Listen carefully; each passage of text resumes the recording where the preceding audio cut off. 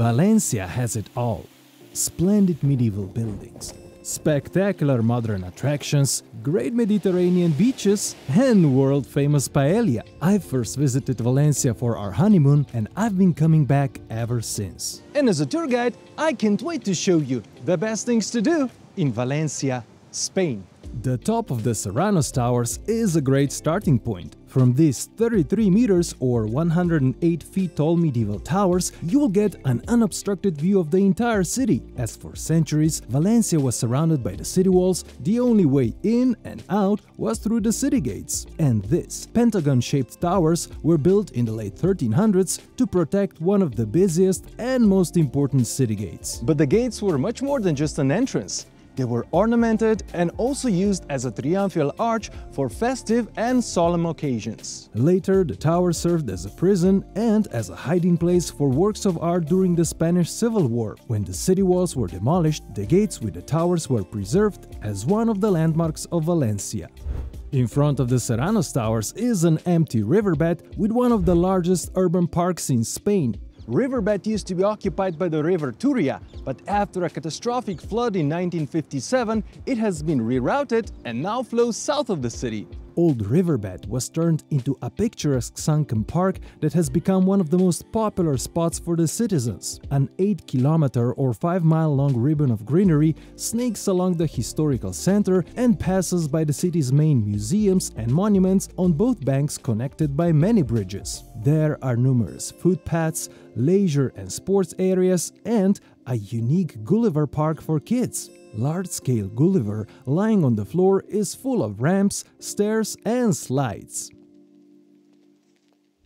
The old city gates between Serranos Towers lead to the historic city center and its buzzing old town district of El Carmen. Entire historic city center is a display of Valencia's 2000 years of history with traces of previous Roman, Visigoth and Arab civilizations. In the El Carmen neighborhood, you can see an Arab portal leading to the ancient Moorish quarter. Portal was built into the ancient Muslim walls that at the time surrounded the city. To the west, the neighborhood ends with another impressive city gate, Torres de Quart. El Carmen is famous for having many restaurants, popular tapas bars and vivid nightlife, as this is one of the hotspots for young people. Neighborhood also has one of the city's best museums and art galleries. Here you can also come across interesting little spots like House of Cats, built by a local artist as a shelter for street cats. You should also take a look at a small church of San Nicolás, erected in the 1200s, right after Christians reconquered Valencia from the Muslims. It is regarded as Valencia's Sistine Chapel, as its fresco paintings from the 1600s show scenes of the life of Saint Nicholas and Saint Peter Martyr. One of the largest historic city centers in Europe is made for wandering.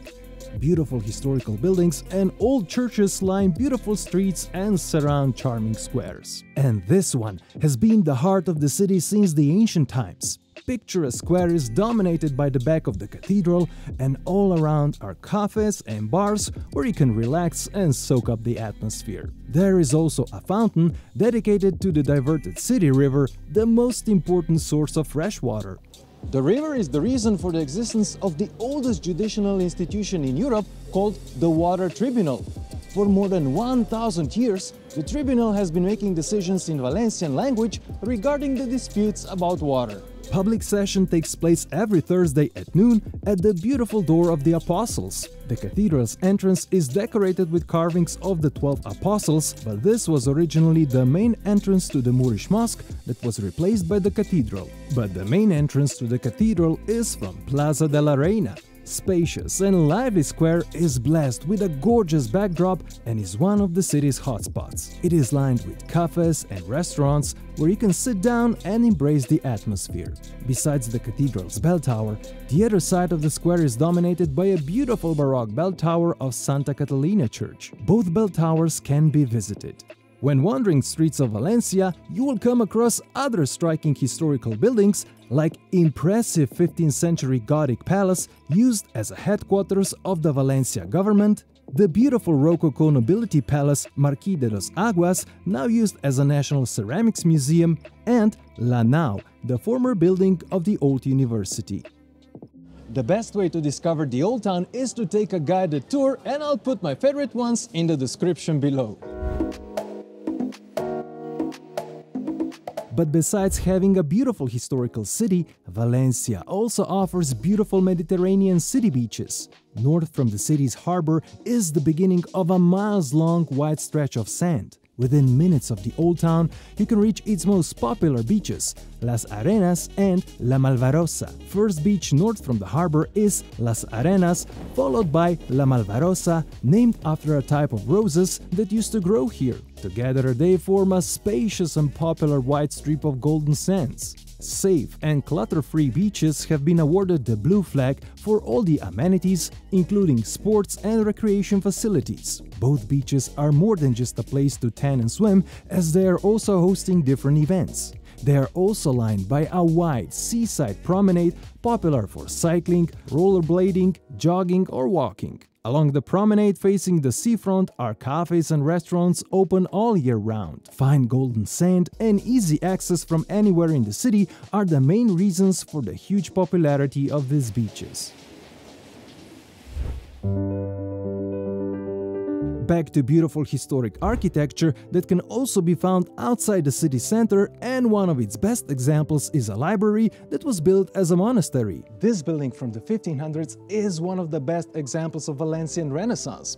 It was erected on the site of a former abbey and a Muslim farmhouse before that. Behind a two-towered Renaissance facade hides a complex that includes a church and a monastery with two cloisters.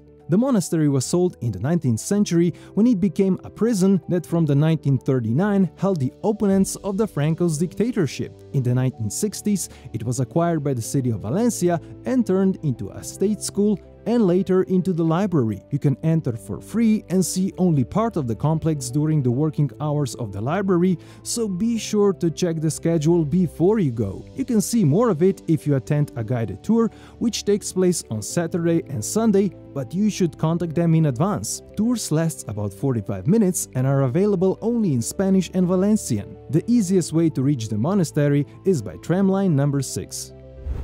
Back in the city center, you should visit the Fallas Museum. Here you can learn about a unique festival that takes place every March when Valencia celebrates the arrival of spring. Fallas is one of the most popular Spanish festivals. It combines tradition, satire and art and was recognized by UNESCO as part of intangible heritage of humanity. During the festival, quirky satirical figures called niños are erected on the streets of Valencia. They are made from combustible materials and are set on fire on the last day of the festival on March 19th to welcome the spring. Over time, citizens and professional artists were making more and more elaborate and beautiful figures representing social, political, and cultural themes in a satirical way. As part of the festival, they were all set on fire until in 1934, the best niño was pardoned and saved from fire. Since then, one niño is pardoned by a popular vote each year. Pardoned niños are exhibited in the Fallas Museum, and the collection includes all of them since 1934. The pardoned figures represent a unique social and cultural reflection of Valencia and the world. But in the very heart of the old town is the largest indoor food market in Europe. With its colors, flavors, atmosphere and architecture, you simply cannot miss out on this market. This is a display of Valencia's pride in agricultural traditions as well as its love for beautiful architecture. Beautiful Art Nouveau metal and glass building blends perfectly with the historic architecture. Its unusual roof, with domes and sloping sections at different heights, creates a light, spacious, colorful and airy interior with an impressive variety and quality of food. On hundreds of stalls, you can find farm and sea-fresh produce, cold cuts, cheese, spices, fruit, nuts and much more. If there is a Spanish delicacy you love, you will find it here, or you should at least refresh yourself with delicious natural fresh juice. The best idea is to visit the market in the morning, as it can get crowded, especially in the summer. Most vendors speak English and allow you to taste their products, so you should have fun exploring the stalls. Opposite to the Central Market is one of the most famous non-religious Gothic buildings in Europe. It's known as the Silk Exchange, but the building was used by all sorts of merchants from all parts of the Mediterranean. Here they met for negotiations and closed the deals. The complex was finished in the 1500s when Valencia was one of Europe's main centers of trade and culture. A masterpiece of Valencian Gothic architecture is the finest monument of Valencia's golden age and part of UNESCO World Heritage. Inside you can marvel at the beautiful twisting columns of the main hall and look up at the incredible detail of the vaulted ceilings. This was the financial center of La Lonja, where the merchants worked out contracts, hence its name, Contract Room. Like many grand historic buildings in Valencia, this one also has its orange garden. It takes you to the stairs leading to the rooms of the trade court, first Spanish marine merchant tribunal. On occasion, the tribunal would imprison merchants for debts. Silk exchange is open every day and there is no entrance fee. If you're a fan of the Holy Grail legend, then Valencia's cathedral should be on the top of your list. One of the most famous attractions in the city treasures a cup apparently used by Jesus Christ at the Last Supper. Catholic Church replaced the former mosque after the Christian reconquest of Valencia. Over the centuries, several changes and additions took place, like its Baroque main entrance, leading to its impressive interior. Above the high altar, you can admire beautiful frescoes of 12 angels playing music.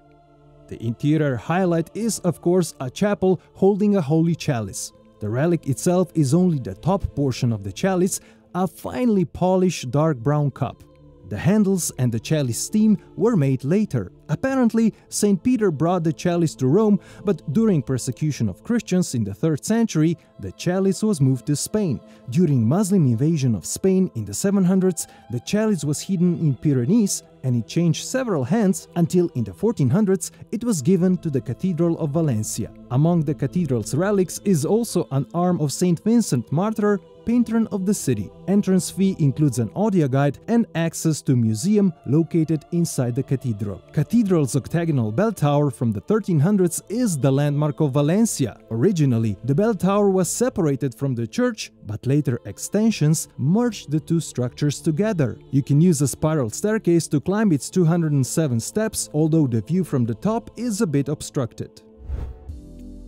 Finally, here is the most famous modern tourist complex in Valencia, built in the former riverbed. The City of Arts and Sciences is the largest complex of its kind in Europe and includes 7 futuristic buildings that have all become symbols of the city. Hemispheric was the first building in the City of Arts and Sciences. It was opened in 1998 and resembles a giant eye. Its roof creates an interior with a large sphere that is used as the projection room for planetarium and laser shows. Next to it is an interactive museum of science that resembles the skeleton of a whale. Museum offers didactic, interactive and entertaining way everything to do with life, science and technology, where it is prohibited not to touch, not to feel and not to think. Next majestic building is an opera house and performing arts center. Building has impressive roof and panoramic lifts and stairways connecting platforms at different heights. Buildings are surrounded by water. They are connected by pathways and an open structure with a walkway under the arches, surrounded by a park of indigenous plant species that grow only in Valencia. Here is also a multi-purpose space for promoting knowledge, science and culture called the Agora.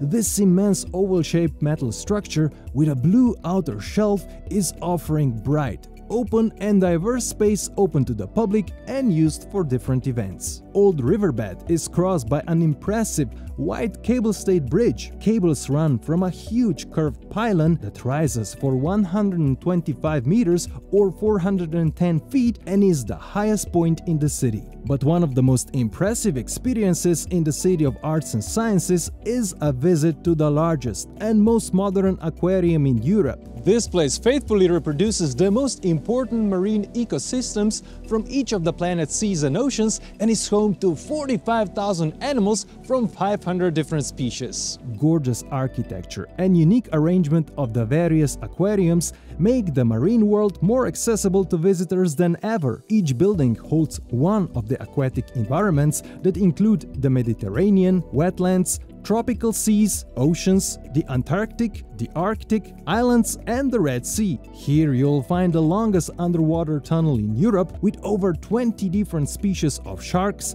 rays and other massive fish. If you get hungry, you can visit an underwater restaurant housed in the most iconic building of the complex with unique roof design. Oceanographic has many spectacular animals and places, but one of the coolest things to see is the dolphin show in the largest dolphinarium in Europe. There are 2 or 3 shows a day, each lasting about 45 minutes. To complete your Valencia experience, check out my favorite tours, tickets and experiences in the description below.